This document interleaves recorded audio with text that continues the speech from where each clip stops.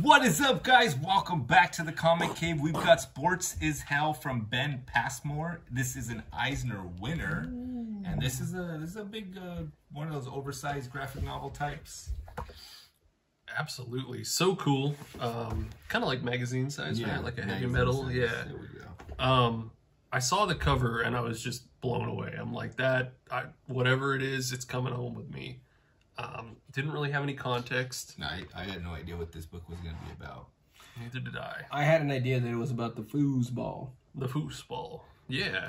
I mean, but yeah, dude. So good. It's got a lot of humor. It's got some excellent cartooning. It starts, there's a bird with the football and then these talking heads. Right. Literally talking heads. And it's kind of in the city and it's going around basically what this big yeah. You know, what the Super Bowl would be. You got the birds and the sharks, or the big whites. And like I said, just excellent drawing, dude. So fantastic. Good. This is one of our main guys. He's kind of like a non-violence revolutionary. This couple. Man, I know. It really hit me. I was like, oh shit, wow. So that's when I knew what this book was and what I was in for. It is very political.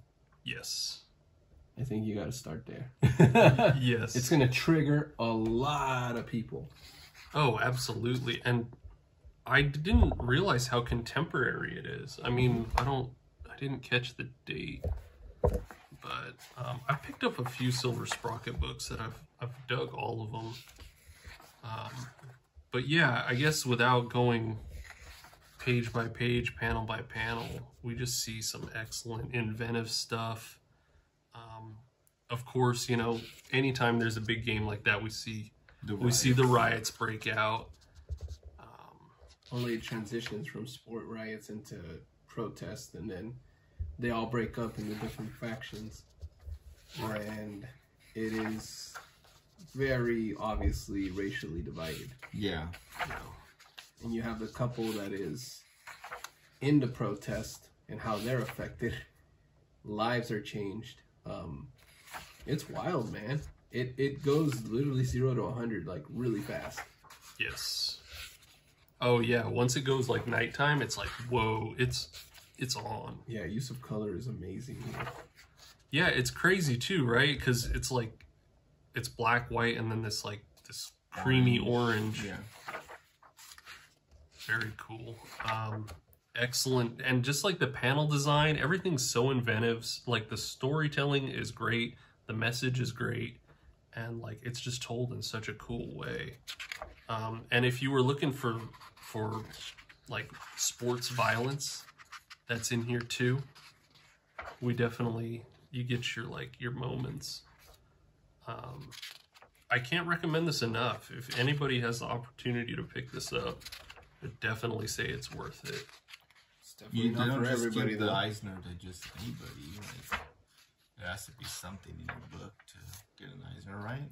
Oh, yeah. But it looks at, just to kind of like point out the obvious, it deals with like the whole issue with Colin Kaepernick.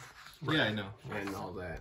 But I think you need to warn some people. It's from 2021. Yeah, so some it's people very will. Current. It's very current. 2020. Yes. Some folks, you know, I don't know if they can handle it, to be honest. Yeah. Yeah, that's when it was happening. It was back in like 2018, 19. Yeah.